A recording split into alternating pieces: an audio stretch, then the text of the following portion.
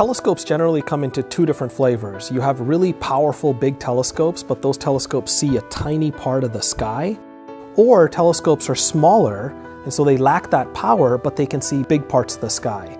WFIRST is the best of both worlds. WFIRST is the Wide Field Infrared Survey Telescope. What I think of WFIRST as doing is building on what were the two great successes astronomically of the 1990s and the last decade. That is the Sloan Digital Sky Survey and the Hubble Space Telescope. WFIRST is a NASA observatory that has the top ranking of the National Academy of Sciences to launch in the 2020s. It has the same image precision and power as the Hubble Space Telescope, but with 100 times the area of sky that it views. Looking at a large fraction of the sky allows you to get a more complete accounting. For example, the stars in the Large Magellanic Cloud, which is the nearest galaxy to us, or the stars in the galactic bulge. So you can do a much more complete accounting in a much shorter amount of time.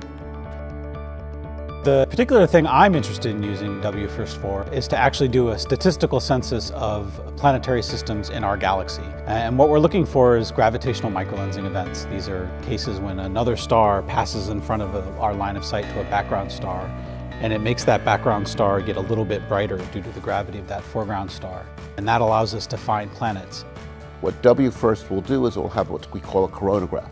A coronagraph lets us image and characterize really dim planets next to very bright stars. No matter how good a telescope that you build, it's always going to have some residual errors. It's going to be the first time that we're going to fly an instrument that contains these high format deformable mirrors that are going to let us correct for errors in the telescope. That's never been done in space before. WFIRST will allow us to potentially make groundbreaking discoveries, finding out what dark energy is. So this will tell us if dark energy is an unknown form of energy or if it's a modification of general relativity.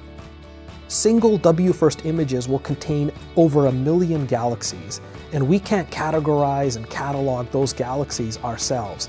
Citizen science allows interested people in the general public to solve scientific problems. And so one of the things that I'm really excited about is enabling this bridge where the general public can get involved in doing actual science. For me, it's a really exciting opportunity to play a significant role in a mission that I think will be one of the most powerful telescopes that we have in the 2020s, and will be some of the most important things our country does in space in that time frame.